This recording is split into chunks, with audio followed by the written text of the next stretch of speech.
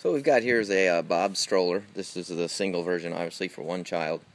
Making this video for two reasons. Number one is kind of show you some of the features, but number two, we have another comparator video from another brand of stroller, and everyone always says to me, what is the big deal about a Bob stroller? Well, I'm going to show you. First off is this fabric. This fabric right here, you can kind of see these lines right here, is extremely tough. This stroller is probably 4.5 to 5 years old, and granted it's been stored in a garage, but you can barely tell as far as wear and weather. Here's the other part. These straps right here are extremely easy to adjust. They got an adjust up here, and then of course when you snap these in right here into that snap, it is extremely easy to do. It even has a little back support back here. Most don't have this either. So it's easy to adjust. You have these little pull tabs. Very easy once the child gets in there. This footbed right here is bigger than most strollers. And then there's actually these little mesh pockets in here, which are great for sippy cups, juice boxes, waters, whatever for the child. The other big difference here is this. Now this is going to be hard to show on a video, but this lateral movement, this support right here is extremely tough. You can see the different adjustments here.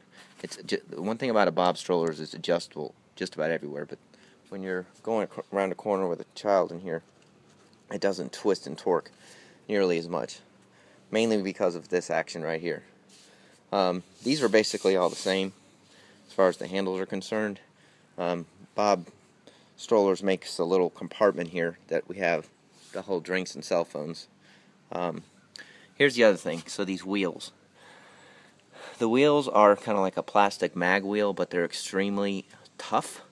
They're not spokes, and they don't rust. So key right there.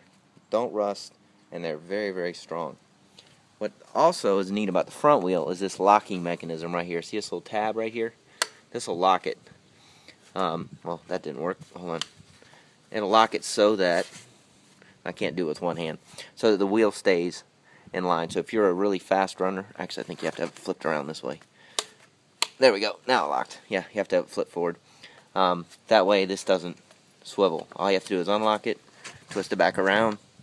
Most strollers don't have that, and if you're going to go pretty quick, I'm telling you that is a huge plus. There's reflectors on this as well, which most don't have, and a huge compartment on the bottom. Notice this too. See these bolts that hold it together? Most have these little wimpy little snaps that rust and break. Here's the other thing to break is it's one piece, so it comes down on both wheels at the same time, not just one. If you ever parked a stroller on a hill, locked one wheel, and the whole thing starts spinning around and doing circles, it's impossible to happen with this. Last feature is this.